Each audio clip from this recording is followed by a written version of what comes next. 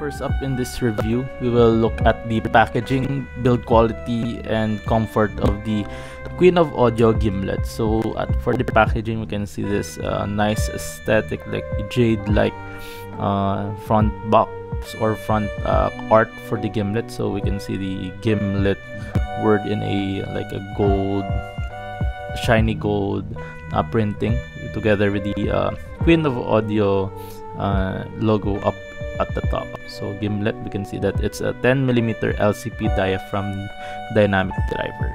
So at the sides, you can see that more of the 𝘍𝘍𝘐 stuff with the mottos and all that passionate taste and ultimate life.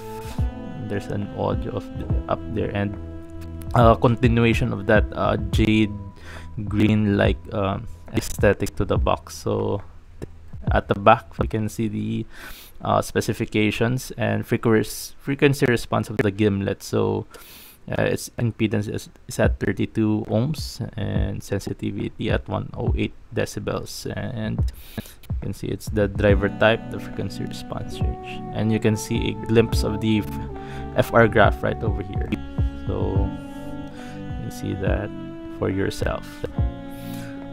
So here's the front box packaging, and for the inclusions, we can get 2 ear tips included. So they're both like wide bore tips, but this one, the white ones, it has a narrow or a shallower stem to it rather than this one. So the blue ones has a longer stem rather than the white ones. So they're included in this mini bags, and of course there's an included case, which is really nice. It has this snake skin, or like it can be compared to my Godzilla's texture when it comes to skin, or when it comes to texture. And if you can see, there's a faint like embossing of the Queen of Audio logo right over here. And when you open up the box, and you can see it's pretty much a standard casing with the mesh, stretchable mesh at the top, and the space for your IEM at the bottom. So for the let's proceed to the build quality. So I have here the Queen of Audio Gimlet, and it's you can buy this in its there's like a green color and the white one, so I got the white ones.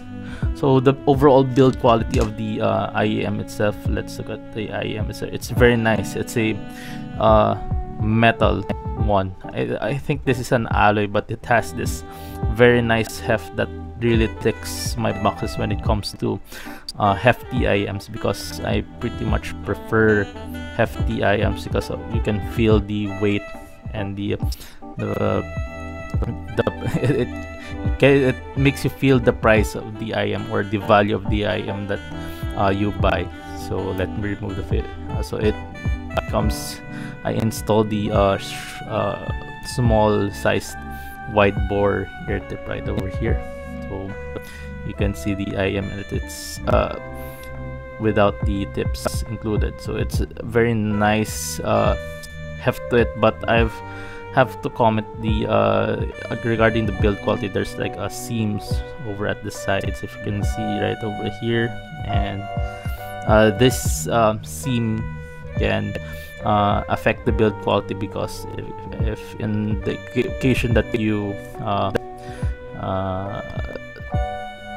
if the IEM falls down on the ground hard, it has the chance to like break apart or come apart at these seams. So I prefer a seamless build, because it gathers much more confidence rather than a seam. But maybe a decision in building this one to create this IEM. So that's just a nitpick. So here we have I don't know what material this is, but it's like a gold colored nozzle. So it's definitely a metal one too.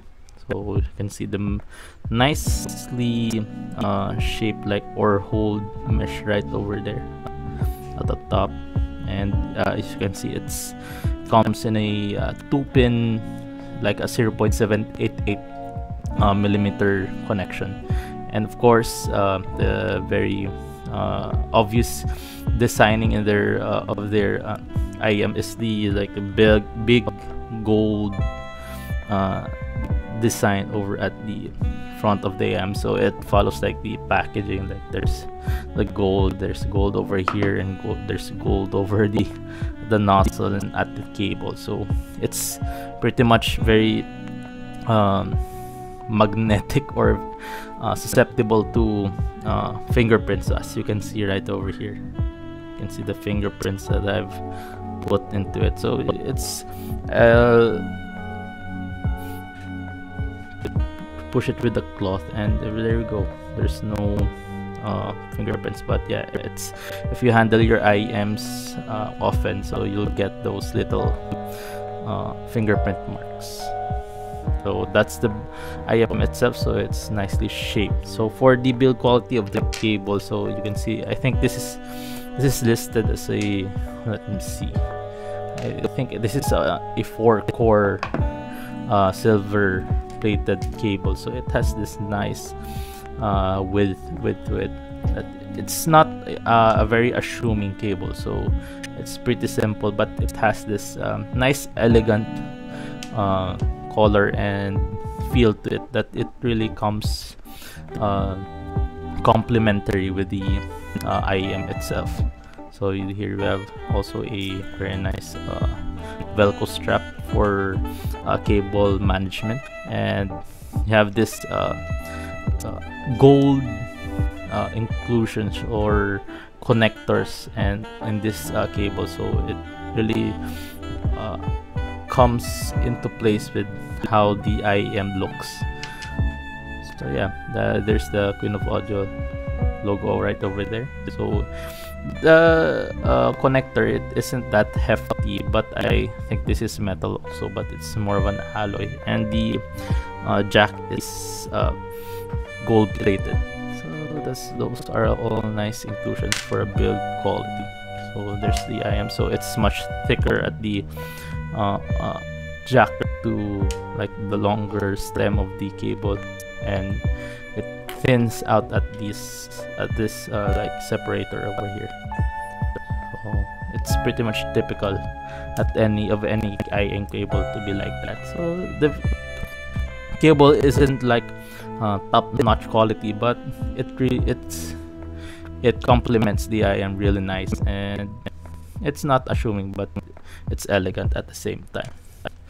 So yeah, for the case too, I've also commented on how that looks. So for the comfort, so this rounder shape like look to the IM is really nice. So it sits on your ear really comfortably, and this shorter nozzle, I would have preferred a longer nozzle because it would benefit from how it fits in my ears, but it's a subjective one because we all have different size ears. So this nozzle is like a perfect medium length nozzle that will fit most ears.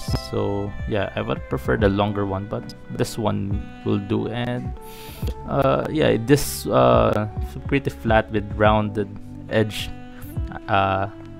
side over here at the back, so it really sits on your pinna or in your ear really nicely, so it doesn't interfere with how this IM feels inside of your ear. Yeah. So I must comment too that this not directly like pushes into your ear, so it's more of a shallow, or not a shallow fit, but a medium fit in your ear. So it will sit not too deep or not too shallow to your ear, so it kind of sits at the nice golden spot of fit when it comes to how it would hold on into your ears.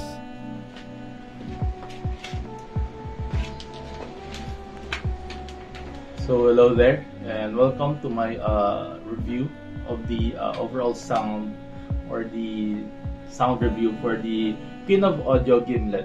So for the overall tonality, the Gimlet serves a beastly sound for something that looks elegant and proper, as I've described in my review of the build quality and aesthetics. It has a very big and bold U-shaped sound that definitely leans towards the warmer side of tonalities. Its mid-bass presence engages the listener right from the get-go, both packing that punch and strength that will make bassheads smile at the least.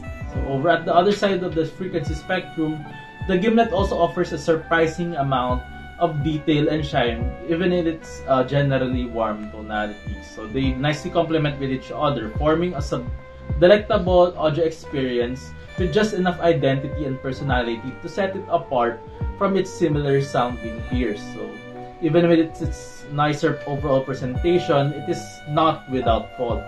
So the Gimlet falls prey to the linear mid-range presentation that the driver type it has, which is the LCP dynamic driver. So resulting in some moments of this could have been better.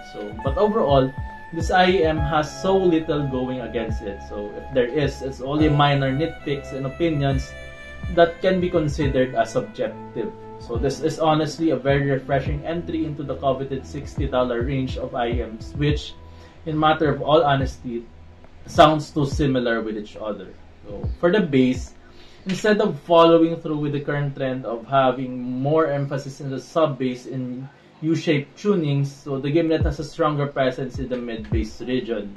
So it brings that classic bass punch and strong imposing texture, so that will leave you satisfied if you prefer a bassy signature. So both attack and decay are average to below average, so which can feel lazy if you're looking for a surgical presentation. However, the laziness of the bass performance results in a warmer and a more natural tonality, which mostly lends itself to the warmer overall sound of the Gimlet. So for the mid-range is where I feel that the Gimlet is at its lowest in terms of performance. Though I feel it is more of a preference rather than an actual fault, I would have liked the warmer presentation of the big Gimlet was a result of the lower mid-range having more presence rather than the mid-bass. So as a result of this, the Gimlet can have some bass bleeding into the mid-range, which makes the mids a tad bit recessed and veiled when it comes to its overall presentation. Due to this, the Gimlet prefers lower pitch instruments and vocals. So as expected, male vocals are more forward rather than female ones, so which can be rather effective if you listen to more male-oriented genres. But even with the criticisms, I wouldn't say that the Gimlet is absolutely bad in the mid-range. It could have been just better executed. So for the treble provides a cohesive experience by being in line and in tone with the overall warmer sound of the Gimlet. So it is relaxed and non-assuming, with neither pickiness or shrill present in the department. So it plays more of a team player rather than the main star. It provides ample details and sufficient air to keep subtle things like instrument performance nuances like a guitar pick attack, snare, drum ghost notes, and all that present, but not baffingly impressive. So it plays to the strengths of the IEM and does a good job of it. I would have preferred a little bit of extra treble extension to balance out the warmer overall presentation a bit here and there, but I get the tonality they were going for. So for the soundstage and imaging, as in par with warmer IEMs, so the width and the general size of the Gimlet soundstage is pretty small. It provides a very intimate and in-your-face rendition of every song in your library. So which isn't that good if you're into that concert hall experience. However, the more intimate soundstage plays well yet again with the more warmer sound of the Gimlet, as it provides a good medium wherein bass, power, and presence are better felt and observed. Imaging also takes a slight here, as again, warmer IEMs tend to slightly underperform in these departments. The Gimlet slightly meshes instruments together rather than separating them, so resulting in a slightly more effort in distinguishing individual instruments in busier tracks like progressive rock or progressive metal and other like complicated classical music stuff. So Again, all of this can be taken as a grain of salt, as all comes into your subjective preference and how sensitive your ears are at picking up minute details in terms of the overall sonic image. So yeah, that's my sound and full review of the Queen of Audio Gimlet. So overall, this is a very nice addition to the $60 range. So I think it does not underperform in terms of when comparing it to its rivals like the Mundruk Aria or the Duno Titan S. So this sits quite comfortably in amidst their ranks. So if you're more of that person that prefers a more intimate and a more warmer experience rather than the balanced and very big and like the very Harman-ish presentation of the likes of Aria and Titan S. So if you're not into that, or in the other side of the spectrum of that preference, so the Gimlet can be for you. So at the $60 range, I think this is a great IM to pick if you're in the market for those. So yeah, I hope you like this newer formatting that I'm doing. So I'm making myself more visible in these videos so that I can present my opinions to you much more clearer. And I hope this revitalization of the content so makes you want more, because I'll be creating more content types in the future, such as song reviews and album reviews and other stuff like that. So yeah, I hope you like and subscribe in this channel, or if you're viewing to my Facebook page, or more rarely if you come from my 𝘍𝘐𝗏 page. So yeah, 𝘔𝘂𝘵 here, and I'm out.